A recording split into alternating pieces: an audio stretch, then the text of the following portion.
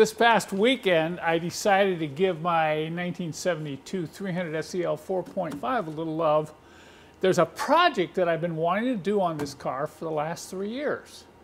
You know, when I did the conversion and the overhaul of the fuel delivery system, I can't believe how much better this engine runs. For example, I used to start it up, and if the car were in the shop, it would almost gas you out. And after converting the fuel pump and replacing all the components aft for this fuel injection system, this thing just runs beautifully. And it doesn't have that noxious smell. I'm surprised that it made such a huge difference. But the next thing I want to do that's going to make a huge difference is convert this point ignition to an electronic ignition. Now, you know I've done that on my 4 and 6 cylinder cars. My 1959 220 SE has electronic ignition. My 1970 280 SL Happier has electronic ignition.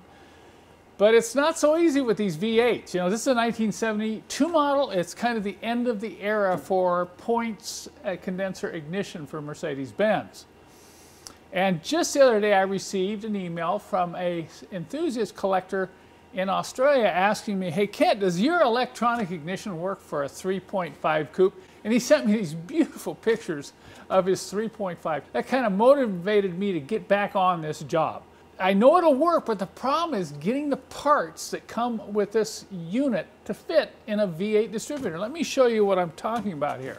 The distributor on these early V8 engines is located right on the front of the engine, so access is easy. It's easy to work on them. And this is very typical of any of those older cars. You guys have been around cars.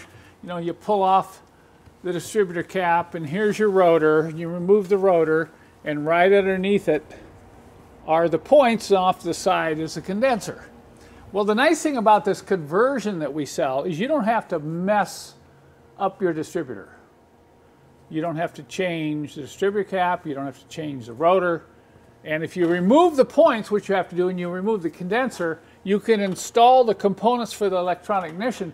And if sometime in the future you want to return your car to the original, you can reinstall the points and the condenser and go back to that old system if you want. Okay, so that's one of the nice things about this one.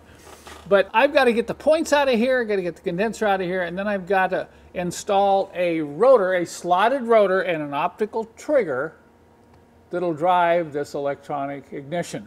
I'm going to take you over to the bench now, and I can show you the components that make up this kit. Instead of points and condenser, the electronic ignition is going to use what's called a rotor disc and an optical trigger.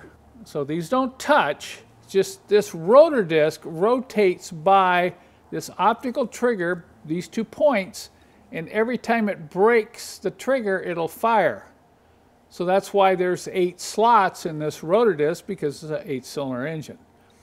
So you've got to be able to mount this in the distributor so that the trigger points are positioned right about in the middle of this disc, and it's got to be in far enough that it is covering the slots of the disc and not rubbing, okay? So let me show you. So you pull this out of the kit and you push it on to the distributor cam, and here's the problem. Look at this, it rocks and it pops off. And on most of the conversions of this type, when you push the rotor on the shaft, it should come down. Let's see if you can see this. Come down, and it should hold this rotor disc to keep it from coming off. Well, in the case of these distributors, it does not. Look at this. This will wiggle like this, and it'll just pop right off. Well, you can imagine if that happened while you're driving down the road, to have that rotor disc.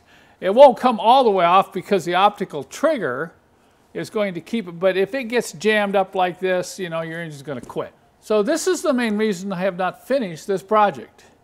Trying to find a way to put this rotor disc on and keep it tight, and then I have to be able to mount the optical trigger in here.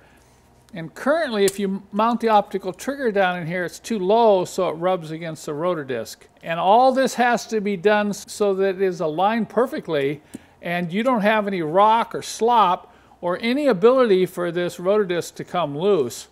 So this is the challenge. This is going to require some engineering on my part. I've got Jerson working on this. We're going to try to figure out some way first to stabilize the rotor. Then we're going to have to figure out a way to come in here and mount this optical trigger so that we can get it in the right position. I know that if I can solve this problem, this is going to work. That's the unit that you install to give you the power you need to give the spark.